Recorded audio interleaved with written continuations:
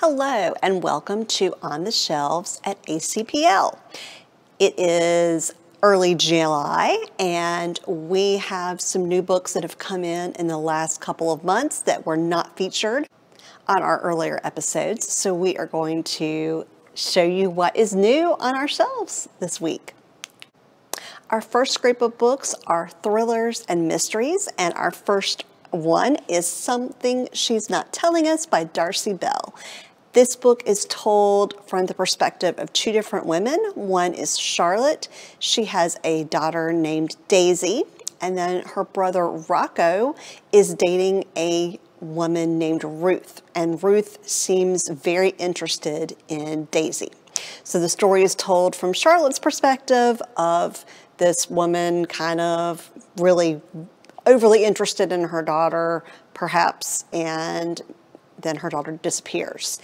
But the story is also told from Ruth's point of view, which sees Charlotte as being a lackadaisical parent, maybe not doing everything that she ought to do. So to find out what really is going on, who's really telling the truth, which side you want to believe, this would be a great book to pick up and enjoy this summer. Our next book is Eagle Station by Dale Brown. This is part of a series that he has done featuring Brad McLanahan and Nadia Rosick. In this book, Brad and Nadia have gotten married. They have just completed the mission from the previous book, but now the world is still in grave danger from the Chinese and the Russians. And so they find out that while the Americans are trying to mine helium-3 resources on the moon to power a device, the Russians and Chinese have built a secret base on the other side of the moon, the dark side of the moon, and if they can get their base fully operational, they can shoot down any lunar craft that heads towards the moon or anywhere else in space. So Dale Brown is listed on the top as the best military adventure writer in the country today by Clive Cussler. So if you are a thriller lover, this would be a great book to pick up. Our next book is a gothic thriller, kind of a ghost story. It is The Woman in the Mirror by Rebecca James. The main character, Alice, has gone to Winterbourne Manor to be a governess for the de Grey family. But what starts off as a pleasant experience quickly turns sour. The children are dismissive and start being very cruel to her, and the father also is not very welcoming and very dismissive of her as well. And then while that story is going on, we also go to the present when a young lady has found out that she is heir to Winterbourne and is a descendant of the de Grey family. She was adopted, so she really did not know any of this until she finds out that she inherits this. And when she goes to Winterbourne, she discovers that the original mistress of Winterbourne is not very interested in other people taking over her beloved manor. So I am assuming that that means that she's a ghost. So if you are looking for something to put a chill up your spine this summer, pick up The Woman in the Mirror. Our next book is In Her Shadow by Kristin Miller. This is another gothic thriller, keep you up in the middle of the night kind of book. Colleen is the secretary to Michael, and Michael gets her pregnant. So he moves her to Ravenswood, which is his estate.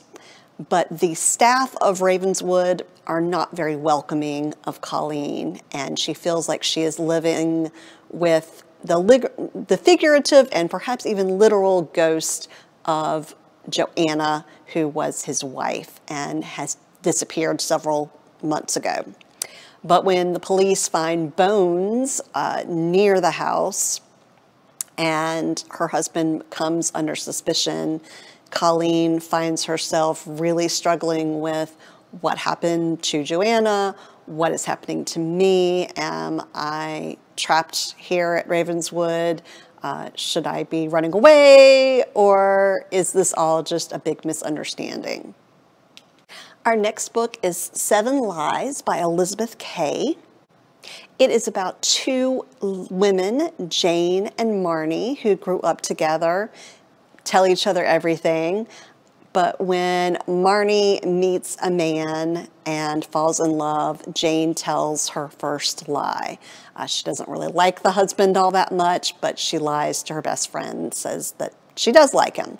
But that leads to another lie, and the husband ends up dead, not quite sure how, and Jane realizes that by lying she has perhaps led to his death. This book seems like it would be very chilling and a great thriller for a summer read. Our next book is Bitter Paradise by Ross Pennie. It is a Dr. Zoll Szabo medical mystery. And in this book we have 2 interlaced stories. One is of a Syrian refugee who was a doctor in Syria but has escaped with his family, is living in Canada, and is now a barber because he is not allowed to practice medicine. He is obviously has escaped Syria and the violence, but unfortunately finds that the violence has followed him as a fellow Syrian refugee is found murdered in his barbershop. In the meantime, Dr. Szabo and his colleagues are investigating a polio epidemic. And this new doctor, Dr. Hassam Kusa, visits someone in the hospital who is suffering from this polio-like disease and sees something that might help the epidemiologist figure out what's going on, but telling it will ruin his chances of ever becoming a doctor here in Canada. Our next book is Hidden from Our Eyes by Julia Spencer-Fleming. This is part of her Russ Van Alstyne, Claire Ferguson series of books. Claire is an Episcopal priest. Russ is the chief of police in Miller's Kill, New York, where they live.